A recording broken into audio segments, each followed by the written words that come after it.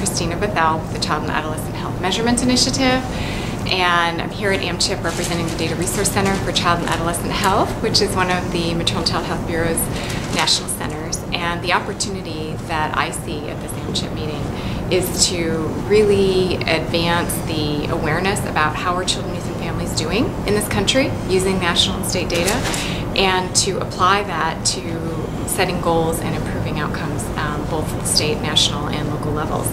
And there's a lot of missed opportunities by not trying to find out what's actually going on. And a lot of partners come together in all these community partnerships that we talk about and make assumptions about what is and isn't true about child health. The data actually helps you ground that in a conversation to move it forward. So the opportunity is to maximize all the resources to really make the limited resources for child health go the distance. Bringing people together at AMCHIP from all different sectors is really critical to being able to have a meaningful and coherent conversation and tell a coherent story about why maternal and child health is important and what we can do to advance our outcomes.